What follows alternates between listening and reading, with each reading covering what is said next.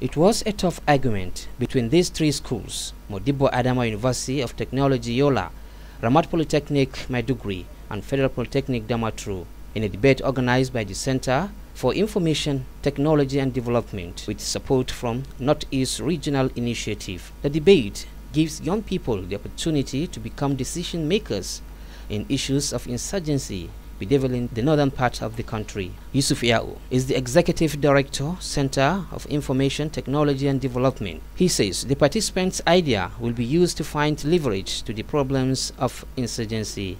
It is in that light that we would like young people to also become decision makers.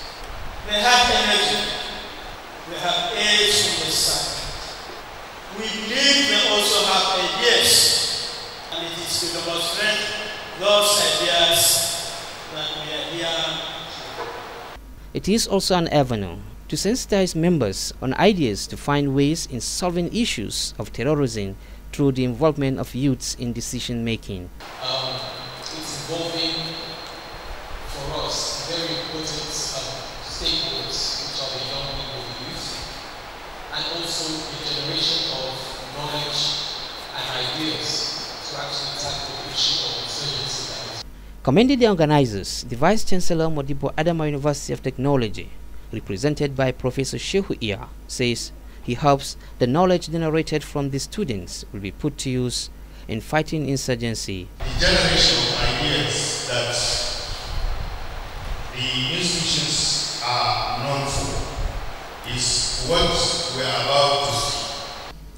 Before these finals, the three institutions are winners in their respective states as they convince their judges on their points on different topics. Announcing the winners, the chairperson panel of judges, Dora Alahira, applauded the efforts of the schools and the organizers for the initiative. When we came out with our results, it was like we had the same idea. You know, the scoring sheets were almost the same. So I think you did your best. The winners went home with a desktop, 2 laptops, and 3 iPods, while second and third positions got a desktop, a laptop, and 3 iPods respectively. Certificates were also presented to the participants. Aliu Usman, 26 News.